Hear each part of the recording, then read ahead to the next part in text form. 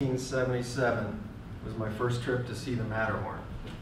So that, if you look in the reflection of my glasses, if you get a high enough res, it's the Matterhorn. And I did climb it, so, but it was something I saw early on in my, as a 17-year-old punk that worked dishwasher and all sorts of hours and $2 an hour and saved money and went on a backpacking trip through Europe in 1977 and saw the Matterhorn and said, that's awesome. And you had the same shades since 1977? No, but I do have those old shades. My one daughter found them once. They're a little bit tight. Yeah, these are better. Yeah, because the reason you do it is because of the glare. You'll get blind from too much reflection on the snow. And they look awesome. No. It's all about vanity. But so you guys, it sounds like you're doing the harder work that I specifically not to do. That is, try to scale Agile in large, gigantic organizations. So that is tough. And there's a lot of amazing things out there, so I'm really glad someone's taking it on, and I don't envy you. And it's, one of my sort of techniques is often to sidestep giant bureaucratic organizations. Like Mac, I just don't do well with bureaucracy. I don't, even when I did work in a larger defense contractor company, and the administrator was coming by to check timesheets, I'd like go in the bathroom. Literally, like, oh crap, it's not filled out. Yeah, so I don't do well. Anyway, so who here is, who here is really happy and like on a killer, awesome Agile team? Nice. A little bit, okay. Nice. How about is on a mediocre, trying to be Agile team that wants to do better? Oh, yeah, it's more of a, how about who's here is on like a horror show team? Like you want to blow your brains out or put duct tape on it. Okay, so one of the things I'd like to try to, this is for you, so I mean you can interrupt, you can forget the red card. I mean, it's too late if you throw a red card at the end of the basket on me. So throw the red card now, or throw the green card, like, hey, this is really awesome, yeah, keep talking about that. So this is really for you. I have obviously some slides, but feel free to interrupt, because this isn't about following a plan as much as it is about adapting to what intrigues you all. So I think it's important to know that in some sense, I think Agile is misunderstood. It's not a silver bullet. It's not, I mean, you might not know it, but the reason that there was the gathering in Snowbird ahead of time was we were a bunch of lightweight, non-rational, unified process methodologies, right? So there was a lot of heavyweight process. Mill standard, 2167, 497. I had to do some DoD contracting. I remember the first time I saw something, it's like, all right, what idiot would try to follow this? Like, this is just, I want to get my job done. I don't want to do all this. It was like this massive spec about how to do software development for the government. And I was doing DoD research and development, so flight simulation, all sorts of crazy stuff. In my estimation, trying to follow that sort of bureaucratic standards just seemed like a waste of my money, because I'm a taxpayer too. It's easy to spend other people's money, but I actually don't like spending other people's money. So I was a member of a lightweight process movement, feature-driven development. Luckily, because I had a mentor called Peter Code. He was my object-oriented mentor for years. And there were the others that you know, the Alistair Coburns, the Ron Jeffries, the XP move, right? We did invite Grady Booch from IBM, Rational Unified Process. So we invited them. They didn't come. But the idea was there's something that a lot of us are doing that's not as heavyweight as some other processes. So what about these different processes are similar? What kind of commonalities might we find? So we really went there truly as a a way to get together. We actually called ourselves initially lightweight methodology until we were about to have a meeting. Should we go skiing or should we go to the Anguilla, like in the islands, right? That was a decision. And then we started to become like, what do we want to call this little gathering? And someone said, oh, the lightweight, and Alistair Coburn says, I don't think I want to be known as a lightweight anything. Because at least in the American culture, a lightweight is, you can't drink, you get sand kicked in your face, you're a little weakling, so it's like, oh yeah, lightweight, that's not so good. My memory isn't too good. I happened to be doing Agile fighter research at the time. I don't remember if that's exactly where Agile came from, or someone else thought of the word Agile, and I said, yeah, because an Agile fighter versus a big lumbering bomber, or a small speedboat versus a big carrier, right? I mean, it was that concept of we're trying to say that there's better ways to do a process to achieve the same end goal than this giant, hard to turn, huge, humongous process. So that's really what we set about to do, is to really find out, what kinds of things do we all agree on. About me, I'm not a software guy, right? I think I had Fortran, like 2 courses in school at Ohio State. Buckeyes. So I'm not, I don't know if you guys are all comp sci or whatever, I'm not one of those. I am, however, an engineer that likes to solve problems and likes to use things to solve problems. So to me, software was an awesome tool. It wasn't the end, it was a means to an end. And so I kind of got bit by the software bug as a young engineer testing cruise missile engines. And then morphed into real-time flight simulation, putting F-14 pilots through flat spin. Remember Top Gun, where Goose got killed because it was a flat spin? Where at the time we were doing a lot of research, and we actually had a centrifuge in Warminster, Pennsylvania. 50-foot arm, it could do 15 Gs per second. It could really smack your ass with really hardcore Gs, and we put people through flat spins, which is -6 Gs this way, eyeballs out. Taught them how to get out of it.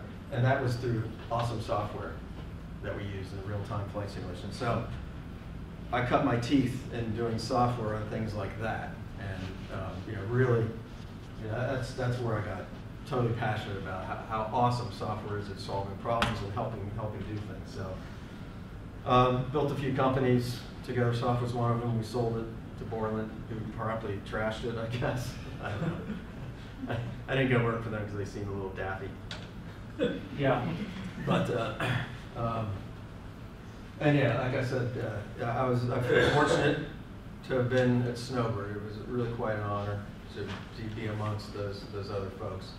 One of my big passions about that day, 2 days, other than Martin Fowler can't ski, was coming from the DoD world. I felt a lot of the process and planning was all, I don't want to say dishonest, because but it was like, I don't know, we're 80% done with this task, all these tasks. Like either the feature's complete and I can use it or it's not, right? There's no 80% done. And there was just this weird, struggle in my mind with doing typical project planning on software. And it just seemed like, so I remember Martin Fowler had us throw cards and I'd write big things. We had different techniques to try to pull from us our ideas, and a couple of them that I had were honesty and just being, really clear about the progress you have through a given software project. You can't be 80% done for like 9 months. That's just, right, that doesn't work.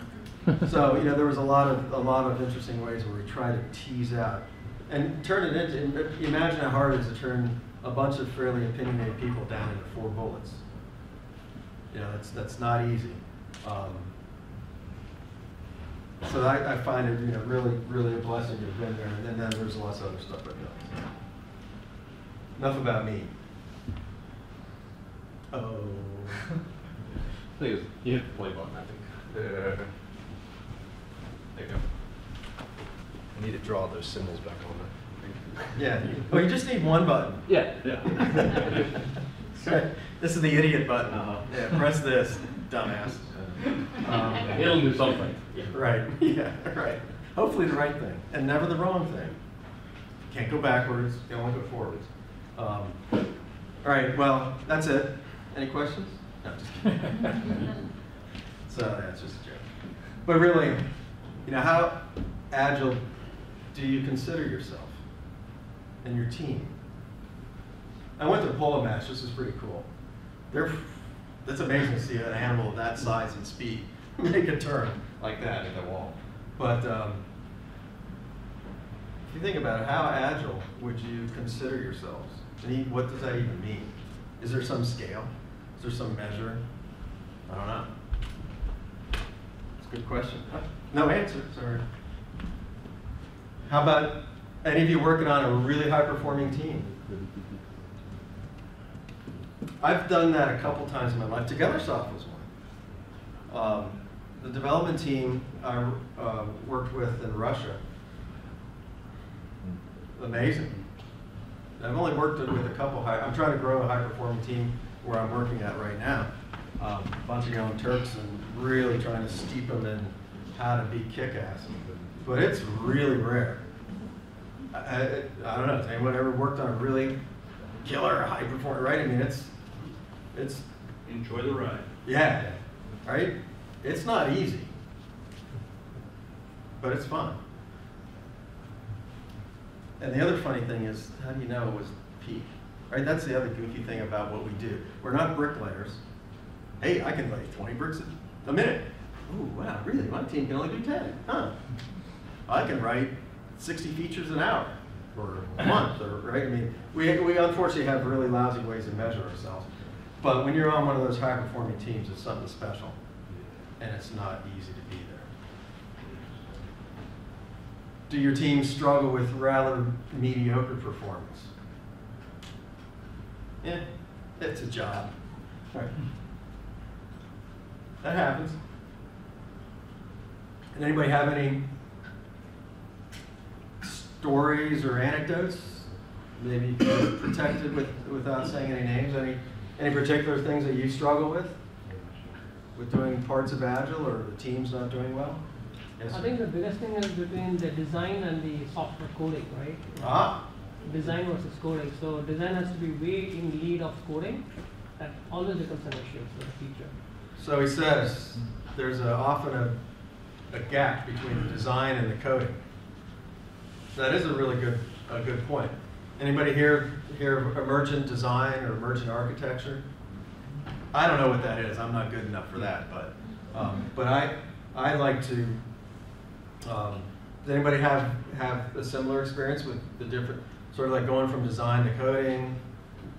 And what are some of the bad symptoms? Is it just stuff starts getting shoved onto the stack that's not very well thought out, or? The design team doesn't have enough time when the feature comes into the sprint. The design team doesn't have enough time to really get a good handle on it, to get it vetted. But how do you separate the design team from the development team? Very confusing. You said the design team doesn't have. Are you not part of the development team? Yeah, but as a Scrum team, if there are designers on the team, they always feel that, okay, I don't get enough time to really think through. So, and when you talk about design team, and one of the gentlemen pointed out, why is there even a quote design team versus development team? Now, do you mean architecture design, or do you mean UI design? UI. Or both? UI design. Yeah,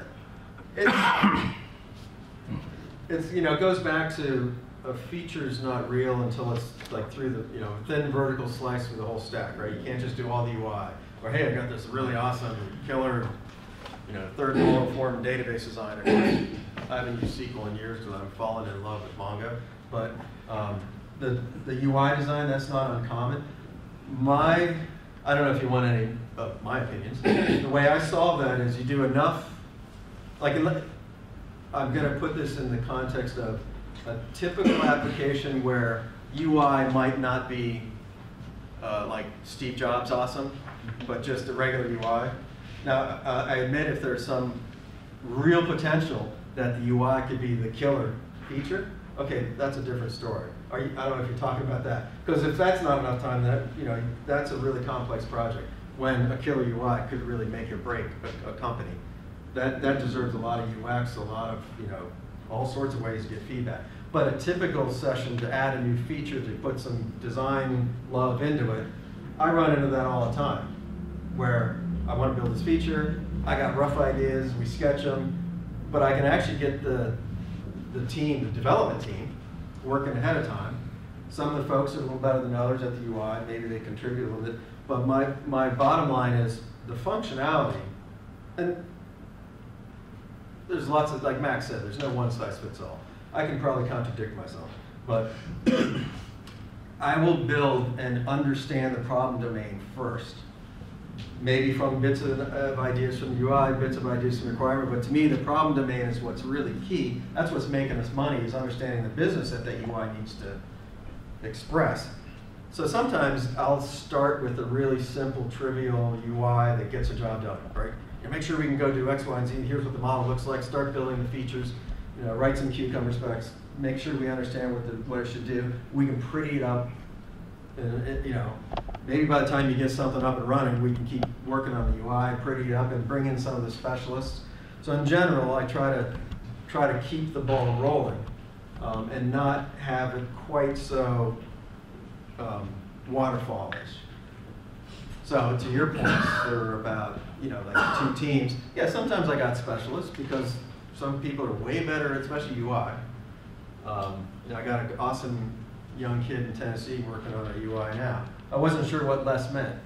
If you do CSS, and I don't think that was that. I'm pretty sure it wasn't. But I don't know if that answers, but that's how I do it. Right? I don't wait. I hate waiting. I hate even having to integrate with somebody else. I can't stand being blocked. That just kills me.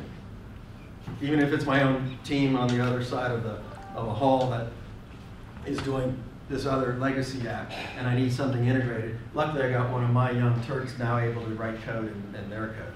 Woohoo! I'm not blocked. I can do my own thing. I hate not being able to move forward. And also the thing, one of the things that Peter Code taught Mac and I, design by interface, really break things apart, componentize. If you understand that there's a plug here somewhere, there's probably a 3-prong plug, right? If you understand that, all right, we're going to talk through this plug, and this is the 3-prong. You gotta work through this. Then both sides can go off and build. And that's something I learned as an engineer, breaking down the cruise missile fuel control system. Right? Their interfaces are real. They're like plus or minus 5 volts or pressure. That's a real interface. Or the inlet to the, anyway. So that was a good one, I hope. So what kind of, if you think about it, what kind of grade would your stakeholders give your team? How close are you to your stakeholders? You have ones that work right with you? We are lucky that way. That's a good way to put it. put Government it. contract, and the product owner shows up 3-4 times a week here at site. So we're Yeah, a product owner showing up 3 or 4 times a week, that is good. And you're probably right to say lucky. Does anyone else feel that's lucky? Yeah. We actually had our product owner in the team room with us. In the team room, that's even better. You throw stuff at him or her? Until we started having too many pivots. Too many pivots. Oh, but that's Agile. Right, we're supposed to be Agile. Yeah. Come on. What do you mean you can't pivot? Of course, then you never deliver anything, right? Yeah, sometimes it's hard. Well, we're just getting paid by the hour, I guess. We'll just keep working. Today's pivot from yesterday's pivot from the day before is... Yeah, if you wait long enough and ignore some, maybe it'll come back around. Right, that's another strategy. And how would you guys, grade yourself? That's not easy either. I'd like to take that 7 things to retrospective or whatever, because I could probably use some tips. Does anybody here do retrospectives? Anyone here do them frequently? All right, man, you're way better than me. Yeah, that's good. Do you learn a lot? Sometimes. Sometimes? So you need retro on a retro. So, I think, some of the elements behind the Agile movement were taken to extreme. Some of them are,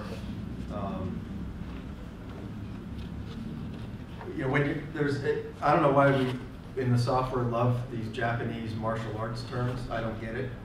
But the shu-ha-ri thing, it's okay to be in shu and follow something, not like the shoes you walk, but the SHU shoe. Right, that's one way to learn. Oh, these Agile guys, they said to do this, okay. And you do it for a while, and then hopefully you make your own decisions. Because Ron Jeffries and I will often debate this. I say Agile's hard, he says Agile's easy. Well, in some sense, in some sense he's right. I think I'm right. Agile is easy, but it's actually hard because you have to think all the time. What's easy is following a road process. That's easy. Right? Anybody can do that. Just like a complex design. Anybody can build a complex system. That's easy. I used to love walking down hallways when I used to be a barnstormer, going around different countries. You'd see like the big, I don't know where they get the plotter paper, but these giant plots of giant database designs.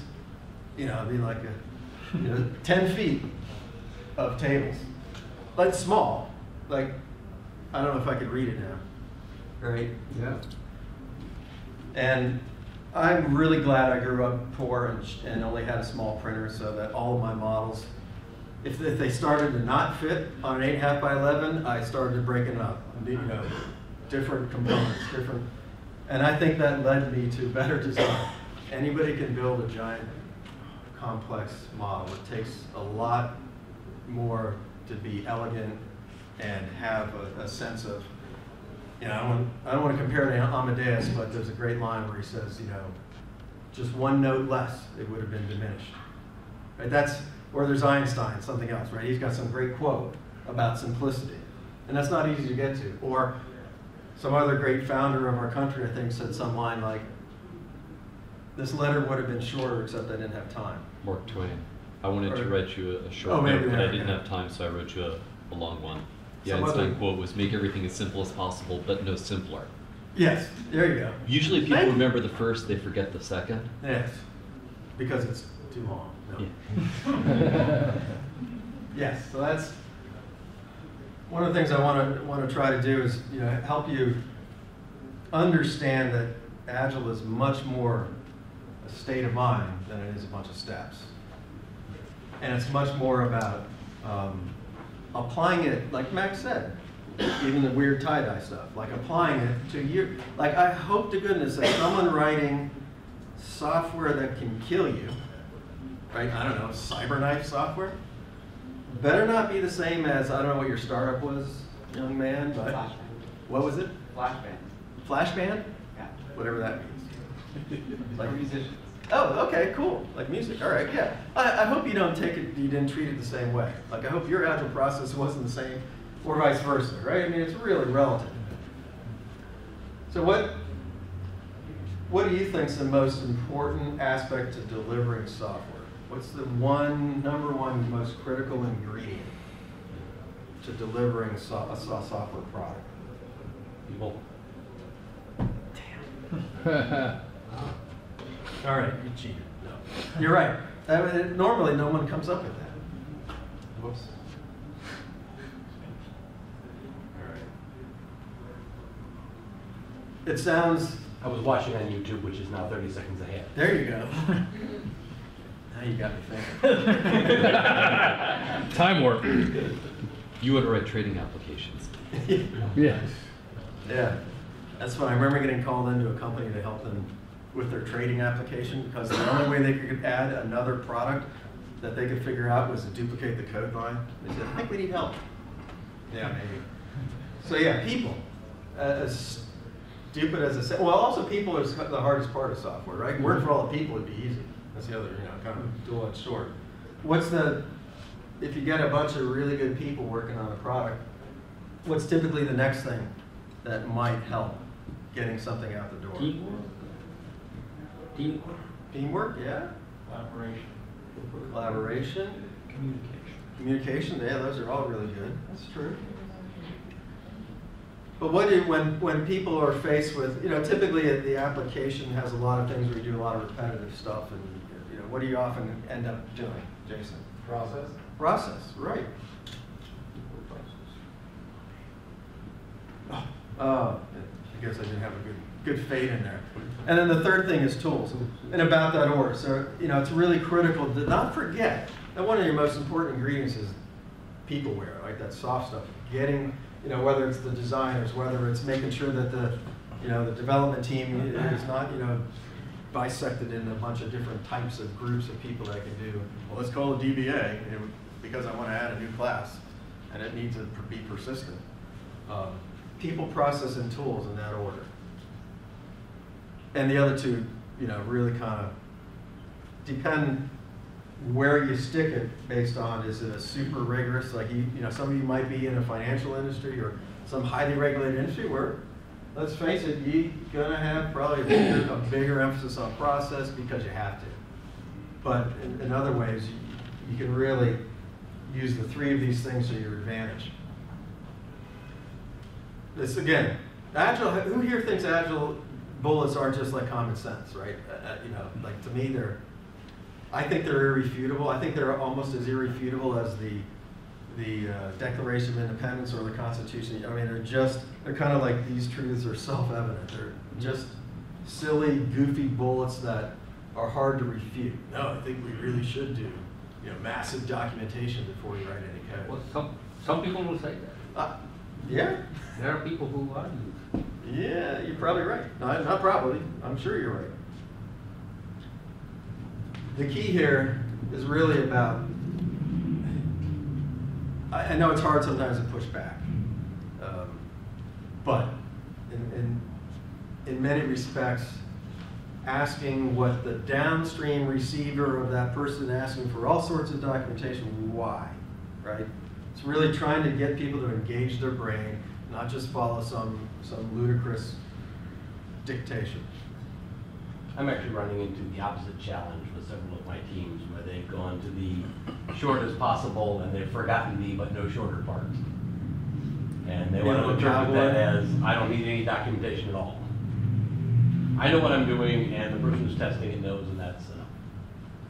Well, if they write really good tests and tests are serving as a documentation and the code's really awesome and the code coverage is really good and they're kick-ass, okay, right?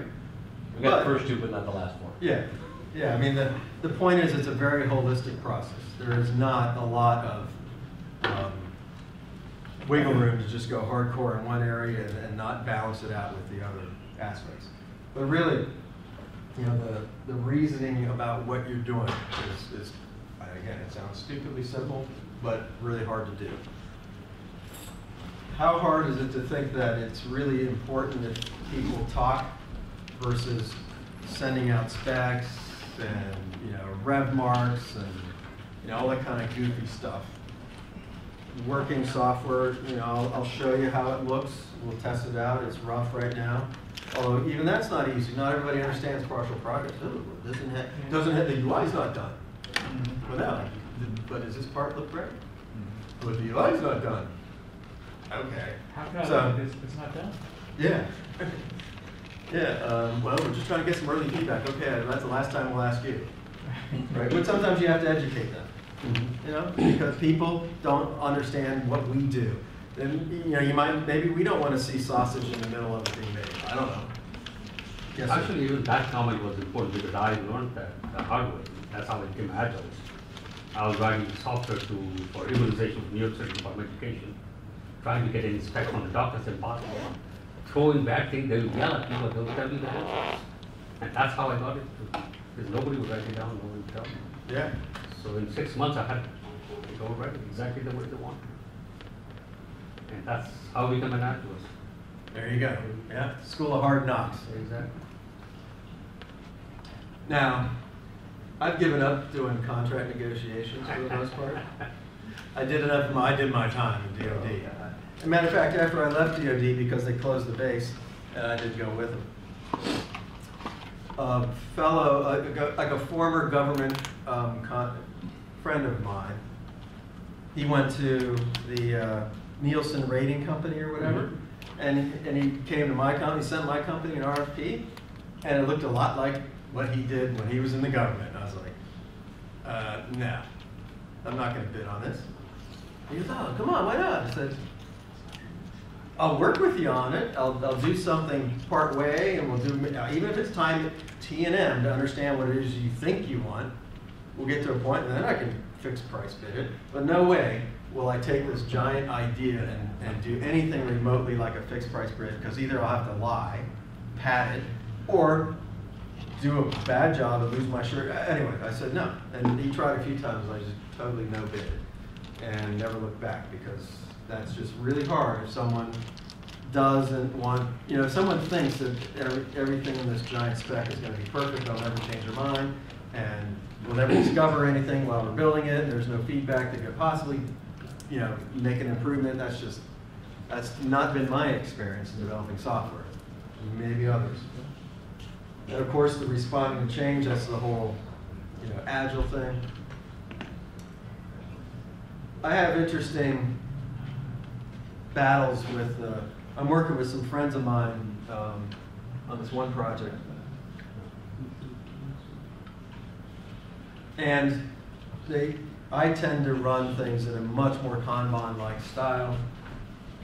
Just, to me, software is a to-do list. You got 6 things to do in this priority order, just go do it. I'm sorry, it gets a little more complicated than that, but not much.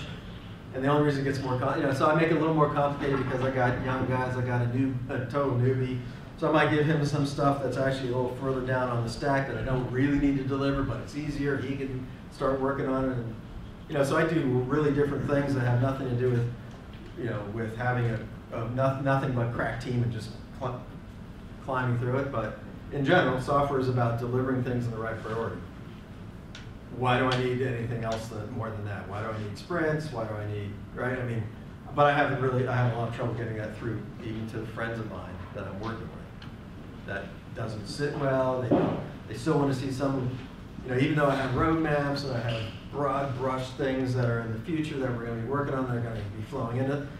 It's how do you get that fuzziness into crystal clarity right before someone starts developing it. It's blending all that. Is how I tend to do it, but other folks tend to want a little more planning than I feel is necessary. So I do it. But, and you may have to deal with even higher levels of planning. So my tip is to do as little as possible to make them go away. Okay, you want 6 months of plans? All right, so do it just really like don't care about it. That's my advice. Don't just think it's got to be right. Just do whatever it takes to get them off your back. And then, because the only thing that counts is what you're doing now, right? The only thing that really matters is it in Jira? Is somebody working on it? All the rest is just ceremony.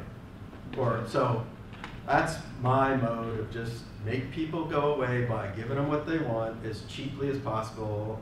And and maybe someday they'll figure it out, but usually not. So, I didn't tell you that, though. Yes? So one of the concerns that I have experienced with Agile, and I think based on what you're saying, I want to pose this question to you. How do you make a business case to get a software project funded if you can't basically paint a picture for the customer and tell them this is what's going to cost? How do you finance the project? Yes, so the question has to do with how do you get a project scoped, funded, priced, etc. Yeah, that's a different question. I was actually approaching it a little bit from the point of view of a company that constantly is building software products as a business, and they're constantly enhancing, improving, building new stuff. You got a bunch of employees. A little bit of you wonder what it's going to cost. So it's a little different than if I'm actually being posed a question by say a customer that says, hey, what would it take to build this? Oh, okay, so that's a little bit different. I would approach that with, the way I like to think about it is, first off, what we do for a living is risk mitigation. So I would look at what the request is, how complicated is it, are there any really scary things? We would have, I have a spectrum of responses. If it's really simple, something I've done kind of a lot like before, I'd probably say, looks like it's a 2-month with 5 guys or girls, 5 people, right? I might be able to do that because it's something I've seen before and it doesn't scare me. Other things might be so scary that I say, you know what? And sometimes I do this, you know, where I'm at right now. When I've got to integrate with something else, I'll say I got to do some test drilling. And I think I got that from some funny book by, I don't know, Lister or some guy. It was a great analogy. Somebody wanted an in-ground pool in their backyard. So they went and got 3 people to bid. First guy comes, and they had it all staked out, you know, all this crazy kidney-shaped thing, and we want this gazebo and this beautiful pool, money pit. And so, you know, they got a bid from this person. Next guy comes, looks it over, gives them a bid as well, a few days later.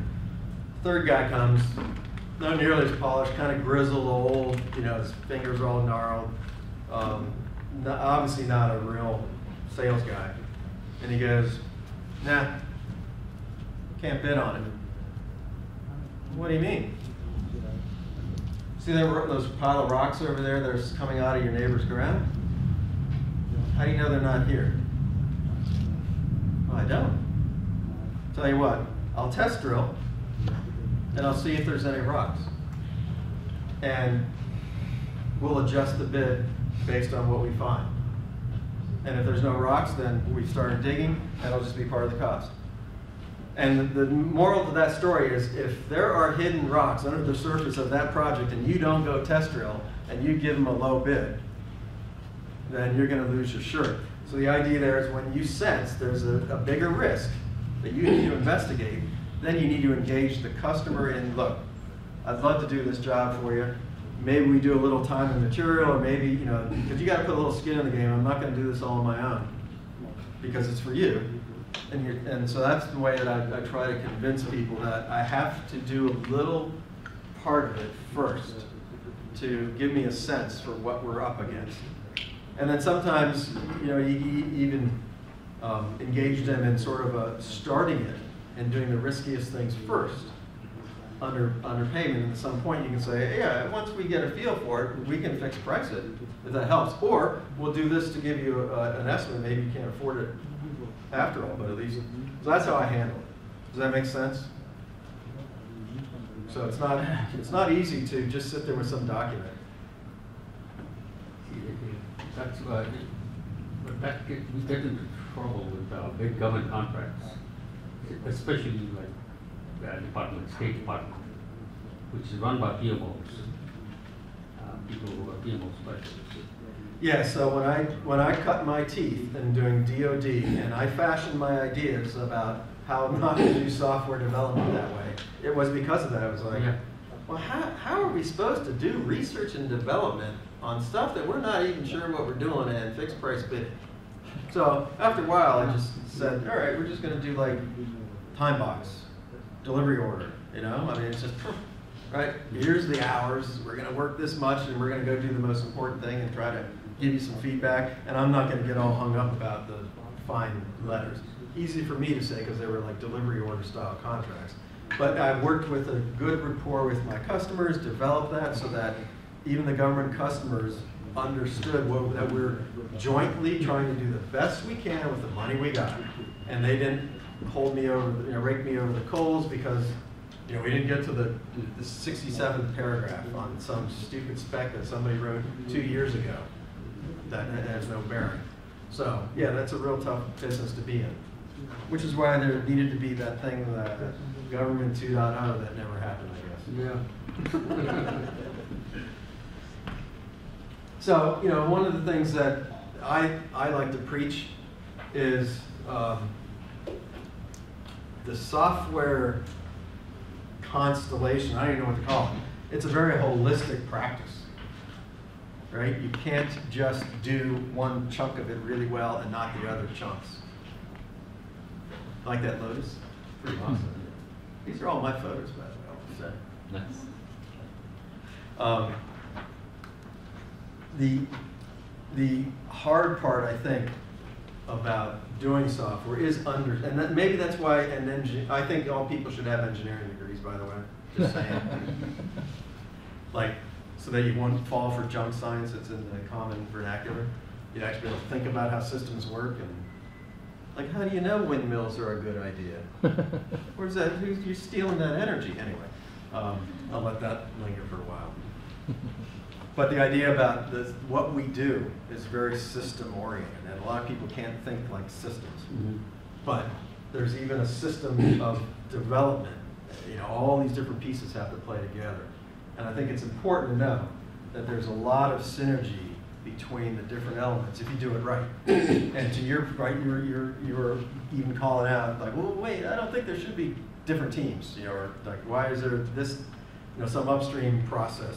And sometimes at a certain, and the point is, it's all degrees, right? So a little bit of upstream processes might be necessary. That's how I do it. I do a little bit of design, a little bit of architecting, a little bit of UX, because a lot of times that saves a lot of words. It makes it easier for me to write an issue, to go build this feature and go look at the wiki for this domain model and look at the mockup. And then, you know, go, you know, write some Cucumber. I'll even put, sometimes I'll dummy up Cucumber tests, or I'll work with the developers to build Cucumber tests. And all these things all help with a lot less words point to, you know, you'll know you're done when you do this kind of thing, and here's the model, here's the UI. It's very holistic. It's not a bunch of separate silos trying to somehow weave it together.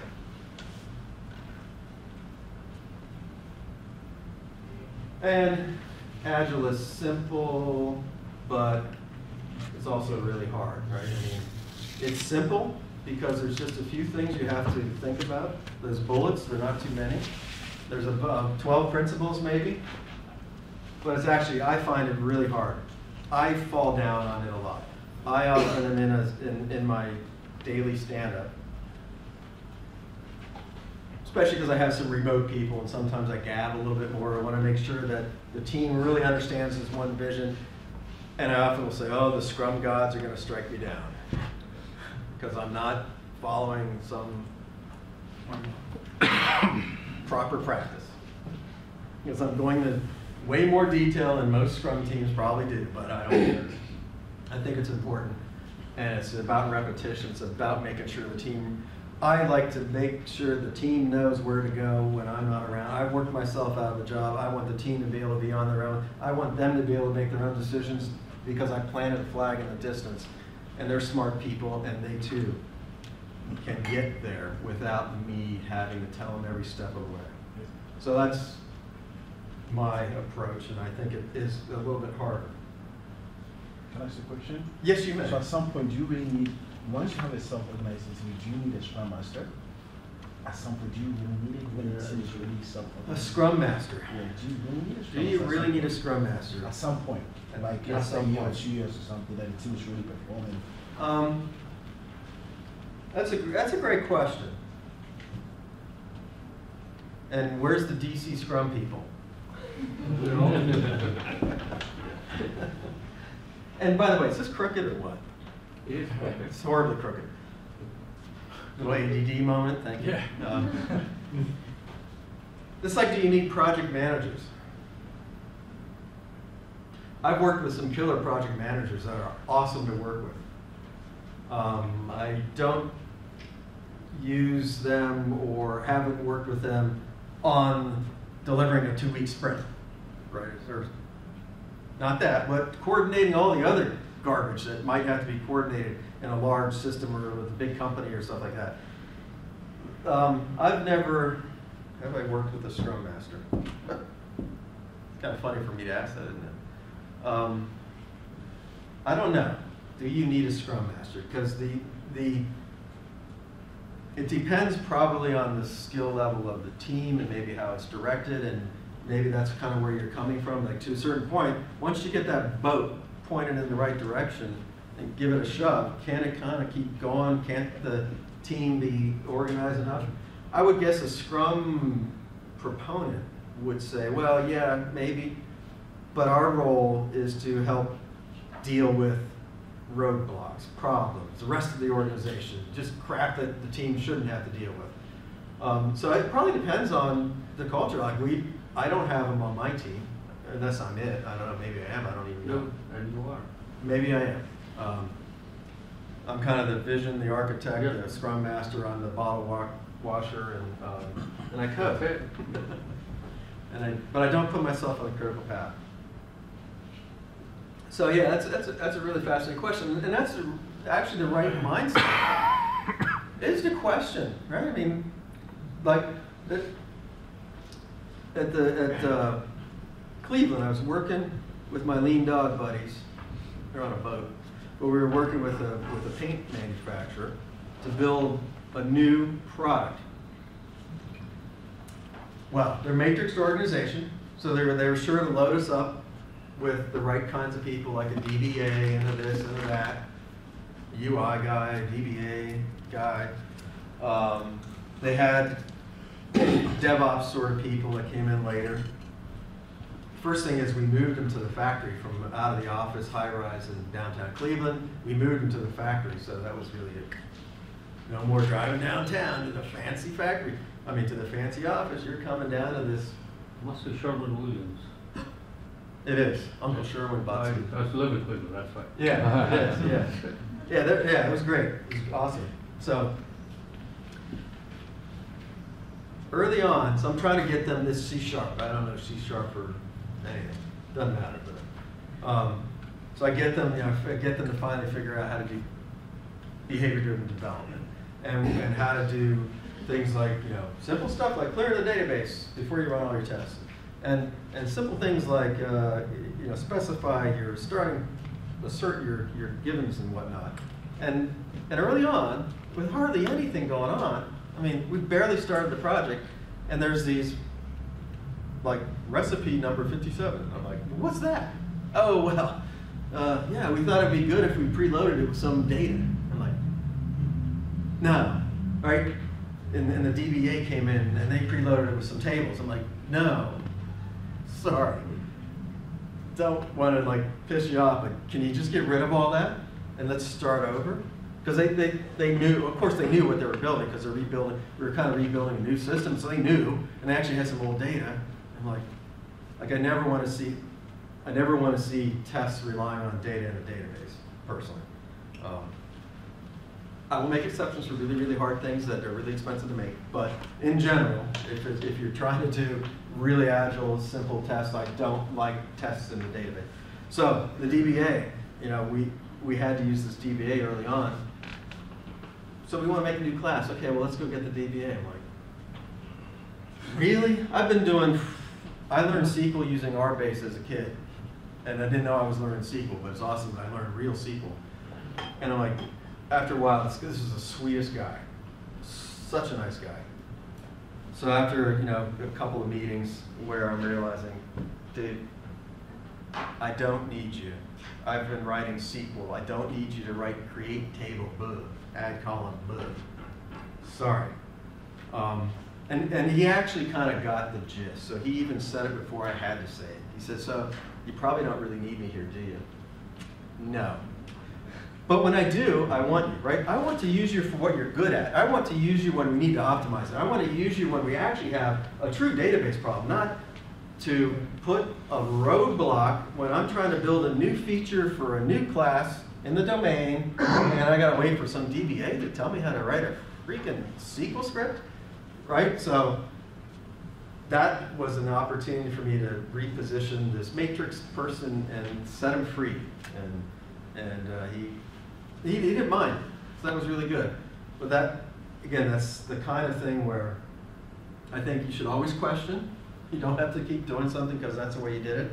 And the same thing with the DevOps people. It took me a while to get them to understand kind of the continuous delivery, the staging service, and how to flow the delivery system through, because they just were much more matrix. They're really used to these silos of operations, with no apparent as much care of the downstream or the interaction at the handoff points, kind of like our healthcare system. But anyway. Did that answer your question? Sort of, kind of? Probably not really. Any other questions around, do you need a Scrum Master? Yes, Heather. Oh. Oh, no. Ladies This first. isn't a question, I'm just thinking when you were talking, people don't notice the absence of pain. So if you don't have pain, that's cool, but gotta really pay attention. You start to notice a problem, then maybe you need to make another switch. Yeah, it's a good point. You don't notice the absence of pain. Actually, the answer to the question is that it depends. The best answer, Agile's. Yes. Right. Small team and high performance teams, one person can be Scrum Master. Right. Larger teams, not high performing teams, you too. So that's how I correct. look at it. Yep, that's why Agile is hard, because you always got to use your brain, and it's Exactly. always in Right. context, it's never one answer fits all. Jeff Sutherland actually Tie-dye. was frowning when people call Scrum as a methodology or anything other than a framework. Yes. You have to figure out it. Right. To fit your organization. Yes. And that's hard, right? That's, Exactly. a lot of people don't want to do the hard work. Yeah. And it can't, come on. They want to follow a recipe. Yeah, Yeah. you follow Yeah, something exactly. simple. That's the biggest challenge. Now, your answer to the Scrum Master kind of question assumes that there's a role that exists that Yeah. must be maintained, and If it's you're doing just, Scrum, do if you're you need doing a... Scrum, there is a role. And I thought his question was kind of, can you eliminate that role entirely? Are those things no longer needed? Not if you're doing Scrum. That's what. Right, if you're doing Scrum, you probably need a Scrum Master, just saying. That's right. That's right. All right, so here's a different way to think about Agile. So sometimes to think about stuff, if you turn it upside down, it's sort of interesting. Yeah, I think we even talked about that in the car. I forget some funny thing that I turned upside down. Now I can't remember it, thanks to ADD and beer. But yeah, imagine about trying to provide the illusion of making progress with software. So what if we wanted to follow dogmatic, like in other words, this is the planet Bizarro, following a dogmatic process and using case tools to generate everything over inspiring individuals to actually work with the teams and the clients. That sounds like something we should follow. Thank you. Oh, that's fun. Right? Does anybody do that? Oh, yes. This would be the executive ideal if you can eliminate all of these annoying developers and Yes, just rely that's- upon highly automated tools, then life would be really grand. Yeah. That's very true. Kind of like outsourcing everything to other places. Yeah, Exactly. outsourcing. I used to be cynical, and And then you got over that, right? I used to be cynical and say outsourcing was just a cheaper way to fail. Nice. But no, I mean, the bottom line is working with a remote team, that's not going to get any easier, and it's hard enough to work with them when they're in your office. Exactly. Although I will say, sometimes remote teams I've driven a lot of remote teams, and in some sense, you have to be really a little bit more verbose, a little bit more, especially different time zones.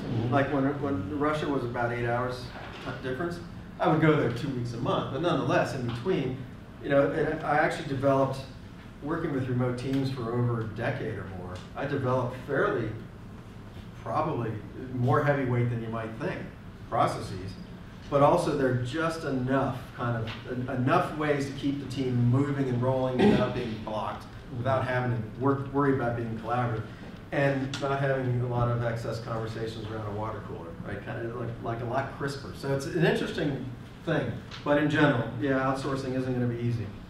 And sometimes people did it just because it was a cheaper per hour cost, but it might not have ended up with anything.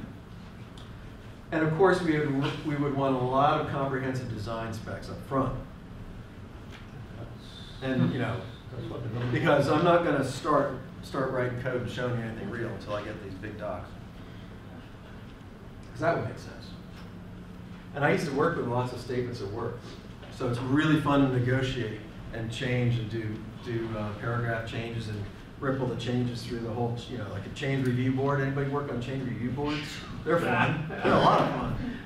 Yeah, that's kind of my way of doing business because it's somebody else's money. And of course, driving towards the original idea that we had a year ago without fail, because it's in the contract. I have a good one. What? Oh, you got a good story for that? Oh, yes. Yeah. The Department of State was trying to follow the driver's license test. The first time we ever did a demo, that person looking, I said, it's not going to work. I said, well, let's agree that you change the spec and I will fix it. No problem. But that's because we did frequent demos, otherwise they would have never discovered. That's for your passport, by the way. Oh, yeah. Passport system. So, yeah, go figure that they couldn't actually maybe think of it all perfectly up front and then wait a year for it to emerge all beautiful. It's not, unfortunately, birthing software is not nearly as perfect as birthing humans. So anyway, the contrast, I think, is a little facetious, admittedly, but the idea is if you know, that some people actually think like the world of bizarro. So I guess you get to hopefully decide what's it going to be. So unfortunately, trying to get to the better places, it's us. We've like posted, we met the enemy and it is us, or something like that. Because, all right, how many people have had teams gnash their teeth when you say we're going to start doing Agile? Adam, I know you're trying to transition some things to Agile. I mean, a lot of times that's like, oh, yeah, yikes. Here we go again. It's change. Not all of us like change. I like change. Not pocket change. It's not worth much anymore. But anyway, you get a lot of complaining. And I'm not saying it's easy. It's also not easy to be a craftsman. I try really hard. I'm a better critic than I am a doer, but I try really hard. And luckily, one of the best guys on our team just this morning, or just when I'm on the train, is like, sweet, yes. A test was failing on the develop branch, and Bob admitted to it. It's like, oh, that was my fault. He rarely makes mistakes, and we make fun. And it's kind of like he is one of my best developers. I've known him for years. He's down in Tennessee, so he's a remote guy, but I bring him up every once in a while. And he's just one of those, I want to be like him. I want to be able to code like him. Like, oh my goodness, he's such an awesome coder. I'm like a kid. I'm talking like Ruby and stuff. I'm like a kindergartner compared to him, but I still try. Being a craftsman, that's really hard too. So being Agile is hard. Being a craftsman at Agile, or being a craftsman at writing code, writing tests, writing killer stuff that just works, that's not easy either. Some refrigerator magnets that my ballerina daughter happened to put on there. I liked it because being a professional. Where's Lincoln? He's a professional. Yeah. Being a professional is awesome, where people just do their job, do it well, come in, you can count on them. And I like the fact style is in there, because that's also part of it. This is another one, like be really impatient. Don't wait for somebody to come up with that UI design. Just start writing code. Get it done, get things built, be impatient, don't wait for it. Now this is a little homage to my aerospace background, but this is the humorous idea about if you let a given team build a system to their view, it's going to look really funny. Like the aerodynamicist is going to be like a needle, nobody can stand up in the fuselage. You know, the structures guy is going to be giant I-beams. It's kind of like you let the database guy or the UI person or anybody else, you know, the awesome JavaScript dude, you're going to have JavaScript everywhere. The point is, we got to be balanced, and that's not easy either. And I won't go into a lot of details on here, but, and anyone here model-driven architecture? Yeah, I didn't think so. Anyone here Rails? You know, Ruby on Rails, that kind of Rails? Not train tracks, but Rails. Rails is the first thing that had the guts to implement in a framework exactly how I've been trying to preach doing development since 2000. Where one of the biggest things is modeling the domain. If you don't understand the business, it doesn't matter how good your database is, doesn't matter how awesome your UI is, if you miss the business, you miss the boat. Modeling the domain, the slowest part of your app is going to be the domain, typically, unless there's a lot of regulations and a lot of government gone amok and keep changing the regulations and you're chasing the regulations. But in general, the business domain tends to be the most stable aspect. You know, UIs can come and go out of fad. Your database, you might change that. So really, my focus has always been, if you don't understand the domain, nothing else matters. And once you understand the domain, use separation of concerns, model view controller, layered approach. You can put any number of of architectural principles in there. If you had to pick one to learn separation of concerns, because that means you're teasing things apart. You're not blurring the lines across the whole app. You're building a really solid component-based architecture.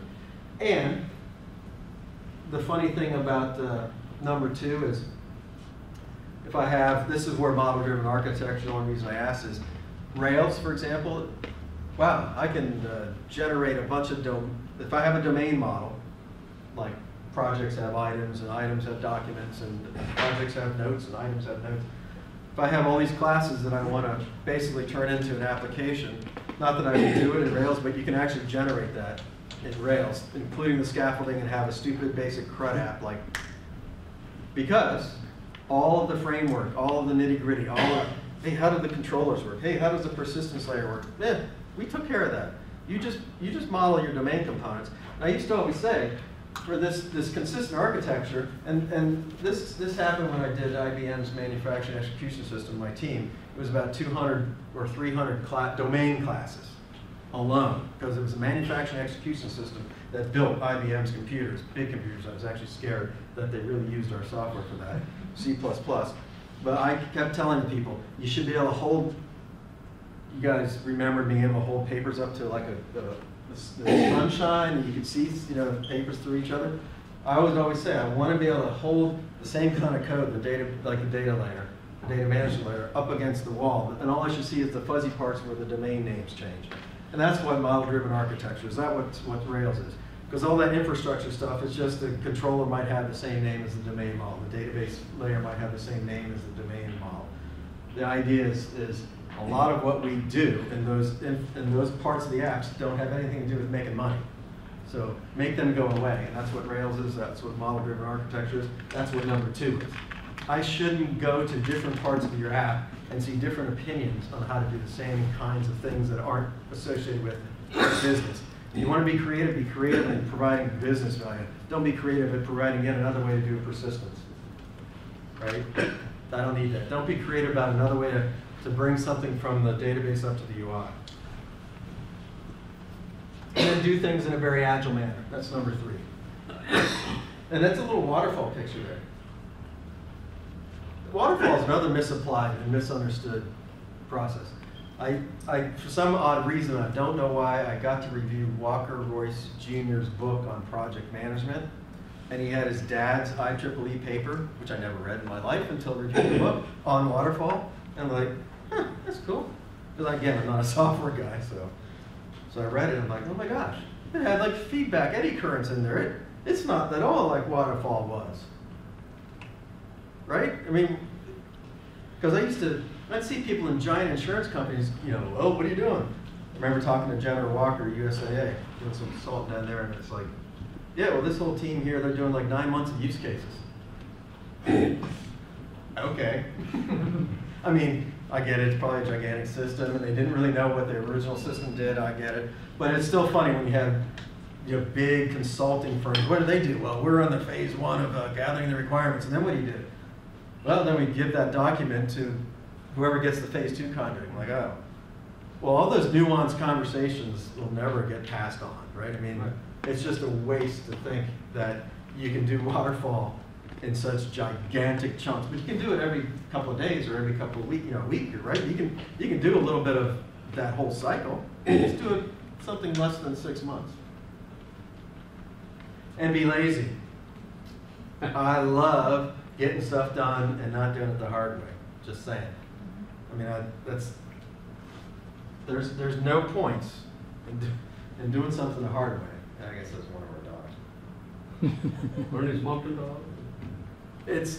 No, we do have I have a Bernese Mountain Dog picture in my wallet. That's the Goofy Charles something or other. Spaniel? Yeah, Spaniel. But be lazy means really trying to get things done quickly and not excessively doing extra work. I mean, it sounds stupid to be lazy, but I like being lazy. And this goes for most of our life. Right? Be like, channel that inner 4th grader, or 4-year-old rather. But why, Daddy? And try not to say because I said so.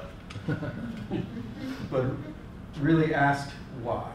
are we doing this? Why do we have a Scrum Master? Or why does it need to be this? Why do sprints need to be a month? Why do sprints need to be a week? This is, again, I think Peter Cody taught us. About 5 whys in. If you get the 5 whys, then it's legit. A lot of times you can't get very far with the why. So, again, if you're starting off, you don't have much choice other than just do it. But, like you expressed that you had an epiphany, you questioned something, and it turned you into an Agilista. Because after you gain enough experience and see enough, samples of things happening, just like I did in DoD land, I was like, this ain't right. There's got to be a better way. I'll do something other than this rote process, because I'm a sentient, upright, carbon unit that can actually think for myself and decide whether it's a valuable thing to do. And the other thing is, act like an owner, not an hourly wage worker. That's my. I can't even turn it off. It's actually a shame, because sometimes I should be like an hourly worker, but I can't turn it off trying to do the right thing as if I was the owner of this business. And like, this is stupid, and I don't think we should do this. I think we're wasting your money. But try to say it better than that, because it don't come off too well. Again, you don't do Agile unless you're at the very learning stages and you can't do anything but that. But you really need to move to I am being Agile. I have it in my mindset. I'm trying to do the best I can in the context that I've got. Because like Max said, each one of you might be in a completely different context. So you can't just follow some rote process. One of the things I love about doing yoga is it's your practice. There is no, well, there's some freaks. Okay, you can see some freaks on YouTube. Like some guy, yeah, anyway. But in general, I'm not that freak. I have absolutely no flexibility in my hips. But yoga is a practice. You do the best you can in the body you got. And it's kind of like Agile, right? You do the best you can in the project team you got. And some days are better than others. Some sides are better than others, right? And it's very yoga-like. Not to get all zen, but. So, I think if you reread the Agile principles, rethink them every so often, they're not bad. I know some people want to repeal them or something like that, but I actually think they're not bad. They actually have a lot of essence of to me, that's what we did. We got to the essence of software development, as wishy-washy as those 4 bullets might seem, and they're wishy-washy on a purpose. Because we didn't want to be dictatorial, we wanted to be inspire you to think. We don't say we hate documentation, we just say don't do that at the expense of not doing any real software, because you're not shipping documentation, right? So it's really, I think, something to look back at every so often and think if you can turn any of your ills or problems or challenges into improvements. And I really liked how Brian put the fact that these meetups are all about trying to help each other get better, because it's not easy. A lot of people don't understand us. We're like artists. We kind of are, right? We're knowledge workers. We're not bricklayers. Although I love awesome bricks that you see down in Georgetown and stuff like that. There's probably some pretty well-paid bricklayers, I'm just saying. But we are knowledge workers, and it's not easy for us to be understood by those who think somehow this should be magically this easy to figure out how long it's going to take, how much it's going to cost, and when it's going to be done, yet not be that involved. So it's great that some of you mentioned you had stakeholders involved and can see progress, right? That's a beautiful thing. Try to improve that. But you might not be able to change the world with Agile, but you might be able to change your local group. You might be able to change your team. Who knows, you might be able to get up to my father-in-law. You might be able to get up to changing the company. Maybe even the country. Maybe the world. No, probably not. Anyway. So, Agile is not a silver bullet. Oh, there's an old title, Agile Schmagile. That's if I gave it up to the Yiddish community in New York. Anyway, I appreciate your time. If you have any questions. And you forgot to throw a red card, so I don't know if I went too long. No. Any questions? Yes, Do sir. you publish the Bizarro manifesto by any chance? I should. No, You I should. could. That would Should I? All right. Because people ask. I bet that, all right, nobody steal that domain name, that's not fair. You know, one time, all right, I don't know, we're probably out of time, but one time somebody wanted me to take over, this awesome German guy was CTO, something of like a company that did digital phones, like Vonage or I forget what. So I went there, did a little bit of consulting, a little bit of interviewing.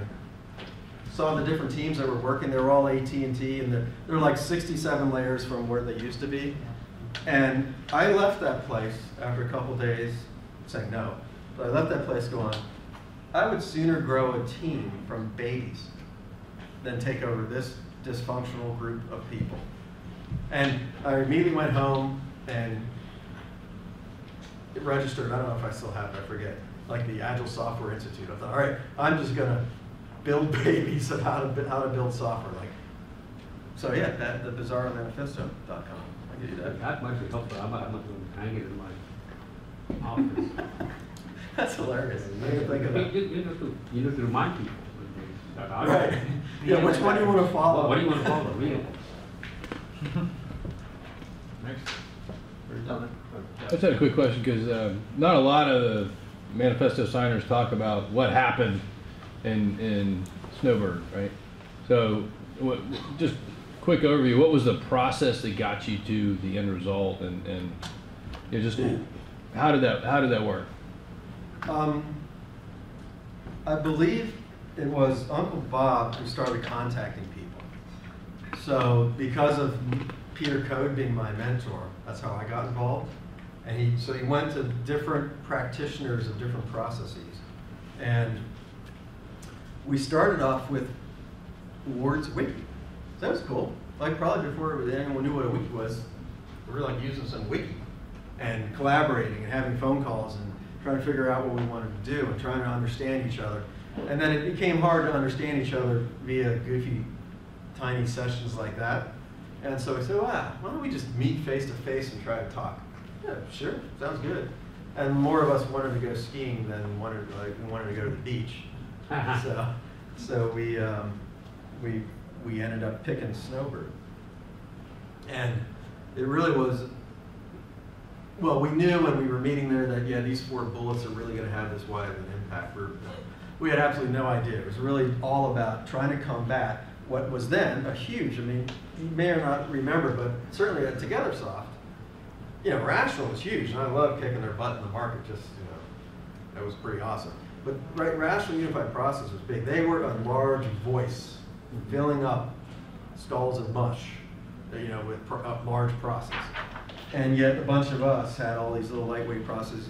And before FDD, I had my own lightweight processes, and kind of refined them with Peter. So there were a bunch of us that kind of felt, well, hey, there's another way to do it. You don't all have to be heavyweight. So that was really the point, was just to see, what do you think? How do you do it? What, you know, just there was no. I'm not even sure we had an intention to publish anything. Who was the facilitator?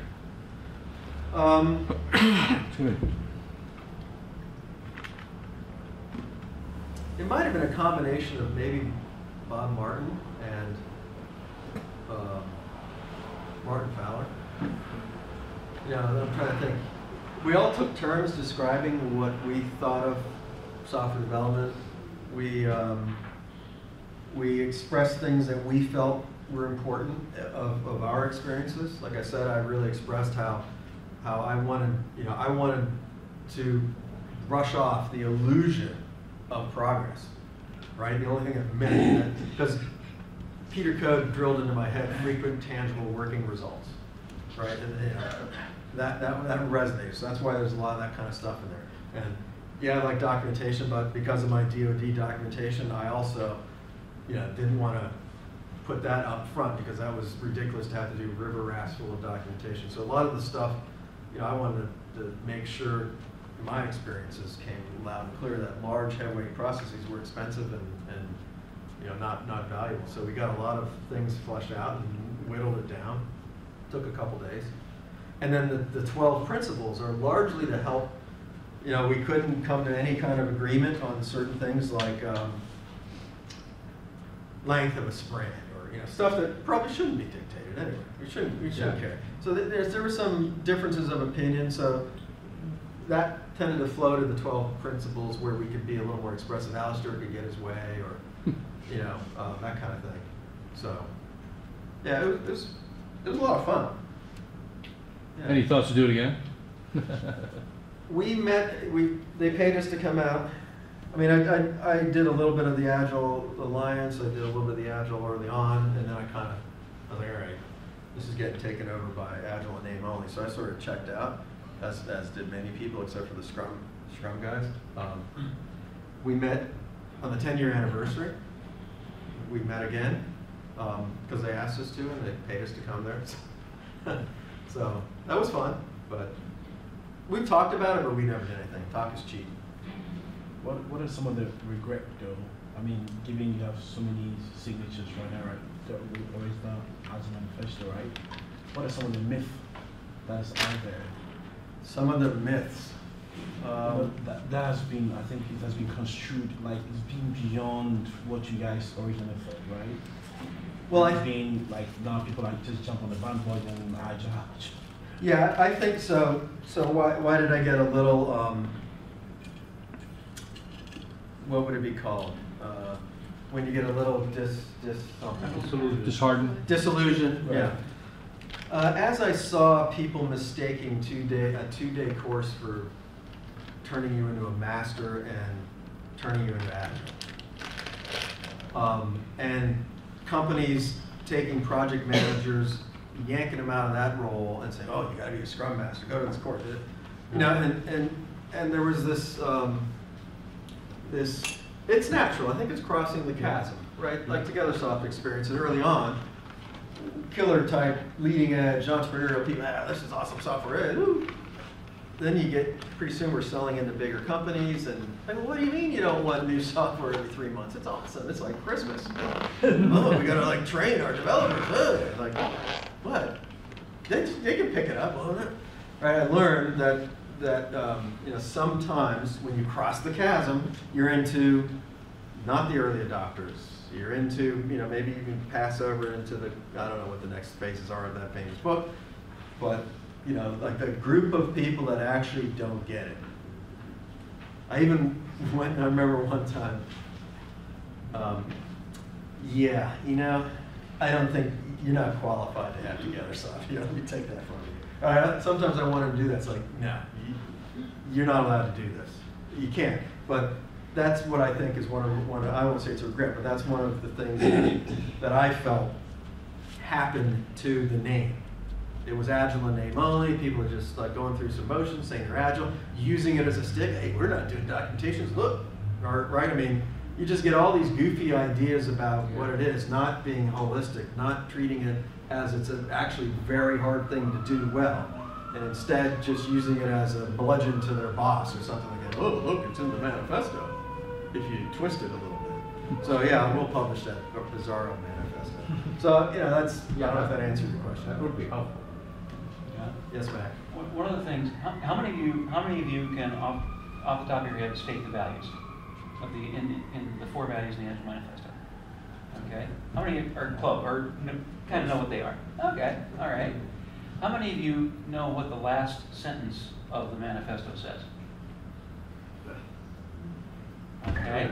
Anybody want to take a shot? We're uncovering new and something along the lines of we're uncovering new in different ways. We haven't figured it out. That was the first. Oh, okay. Because nobody ever reads the last paragraph or last sentence of any document. I don't care how short it is. Okay? It says, while we value the things on the right, documentation, contracts, process, all that stuff, we value the other stuff on, the stuff on the left more. Why? Because when we focus on communication, which 3 of the 4 values talk about, and we focus on delivery and adaptation, which the 4th one talks about, we focus on those 3 things, guess what? We have better results.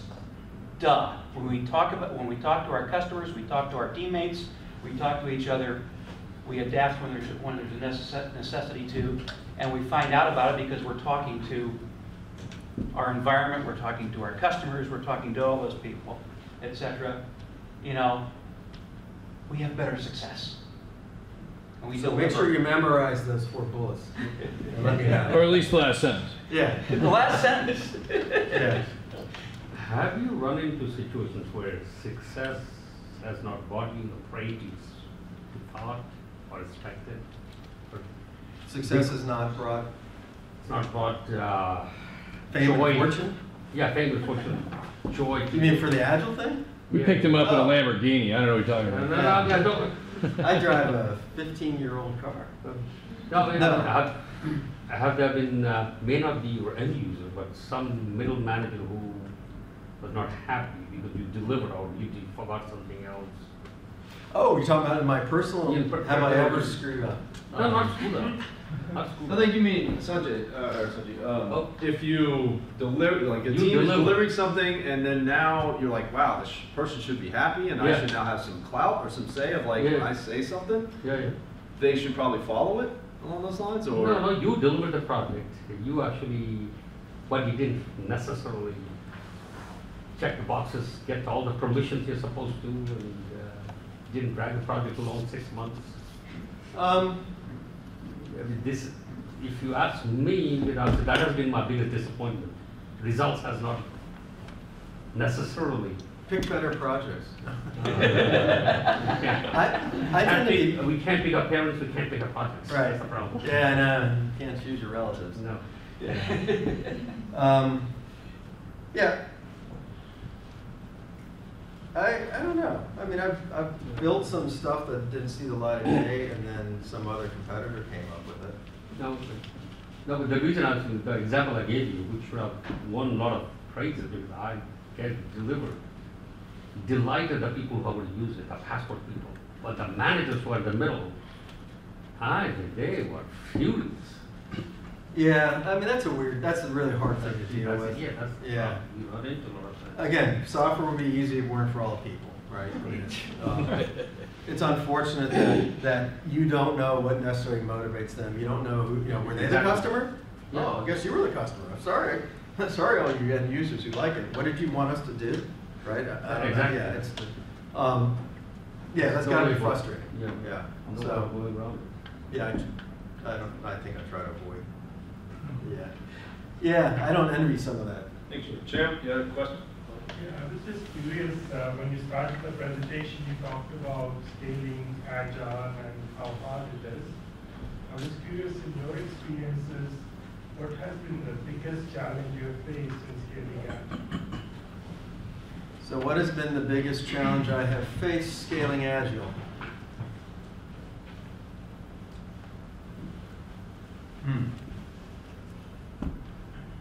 Trying to think of, I've probably assiduously avoided large teams. Trying to think of what the largest team I might have ever been on. Because I always said, when I would see people talk about 100-person teams, I'd go like, nah, I would just make my head explode. Only way, if you gave me 100 people, only way I can figure out what to do with that is I better have a giant enough project that I can do some really large components and talk about interfaces, get it designed to a level of interfaces, and then make 100 people into 5 teams of 20 or 20 teams of 5. I have not walked in your shoes. I have not tried to scale Agile to 100 because that just makes it, that sounds hard. Like, I just don't know. That would be my approach. I've never had to do it. I've probably only worked on TogetherSoft. We might have had 60 developers, but that was different. I actually had really awesome folks, so I wouldn't call that. That would be good. I would say the teams that I've generally worked with are 20 maybe. So, yeah. What size teams have you had to work with? Or the teams are all small. It's just the communication aspect that you were emphasizing when you start to have a collection of such teams. That's when some of the challenges start to appear. So I was just curious about from your experience.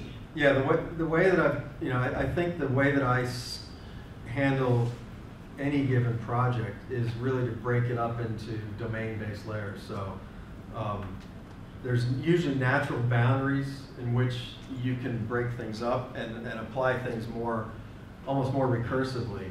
But it takes a little bit, that takes a little upfront work. The IBM manufacturing execution system, I think by rights an MES system is 7 major modules. This was back in 1995 and 1998, 10 years of my life. You do the math. There was a case where the actual contractor was somebody who already developed a relationship with IBM. But luckily, I was sitting on an airplane and between two guys, and I was able to wedge my way and help convince IBM we could get this object-oriented rewrite done of their code. So my 5 people were embedded in this larger organization who actually had the contract. And they probably, on more than one occasion, kept saying, you know, we got this room full of outside contractors that we're bringing in, like H-1B visa types. And I was like, well, we're not ready. What do you mean? Well, they're coming in like on Monday. I said, well, I don't care. I'm not using them. And in terms of scaling, that was my defense mechanism. I'm not ready. I don't have enough of the big chunks of the system designed out yet. Speaking of design, you know, but so we had like a SWAT team where I was still doing the couple hundred, you know, high-level objects models, and we were doing basically the architecture to build what they wanted. They wanted this crazy, I won't explain it, but this crazy application to run in these multiple ways. So we were still building out the architecture. I wasn't ready to have 20 people at a keyboard starting and running havoc. So my technique for scaling was give me a chance to build the system components that I know I need to get done. Then we can start tackling each one. Then you can bring the teams on. So I would think that's how, if I were faced with a project larger than that, I would just do that approach.